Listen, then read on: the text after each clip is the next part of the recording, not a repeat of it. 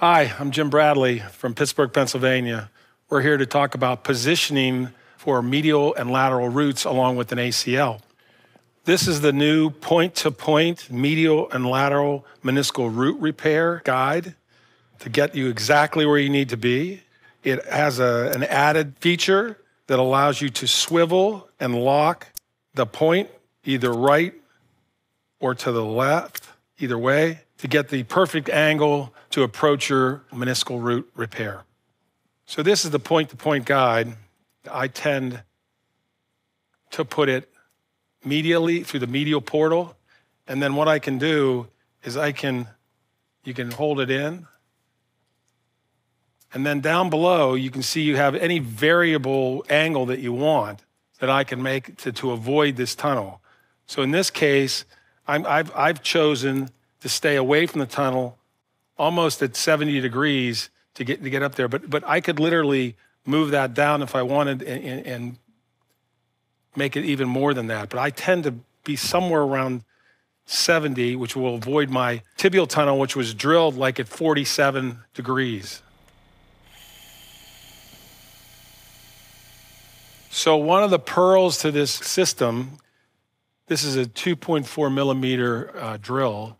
In the middle of it, there's an obturator. So when you drill through the tibia, what happens is a piece of bone may get stuck in the end of the cannulated part of the drill. And what you have to do is disengage this cannula and then re-engage it. And when you re-engage it, what happens, that little piece of bone that you saw will pop out of there. And that's kind of helping you for your passing device. So one of the pearls on this is, and the reason we have it at 48 degrees or 50, your tibial tunnel for your ACL, and then 70 degrees for your roots with the new guide, is that will keep the drill out of the tunnel. So what we do is we sneak out the tibial tunnel, we take our scope and we simply put it in our tibial tunnel and make sure that there is no metal in there, so you know your guide pin is not there. Now that's the guide itself up there, but there's no other metal in the tunnel, so I feel pretty comfortable with that. And you reinsert your plug, and now you're ready to continue with the operation. So now we're ready to take the point-to-point guide off, and the easiest way to do it is to remove the little flip, pull it away from you, and simply slide it out like that, and you're basically done with that part of the procedure. As opposed to other systems that you have to keep this plugged in there, this one you do not. You can take the guide right off because this is a cannulated system. One of the other beauties of this is only a 2.4 millimeter pin, and the other ones are usually about 3.5, which gives you more of a chance to engage your tibial tunnel from your ACL. One of the pearls with this is sometimes this gets stuck a little bit, so you can use a coker or something to unwind it because it's very tiny, but sometimes this will get a little engaged, and just use a coker and just spin it a little bit and it'll come right out. We're now going to move the scope from the lateral portal into the medial portal and view the horn of the medial meniscus. You then place your point-to-point guide.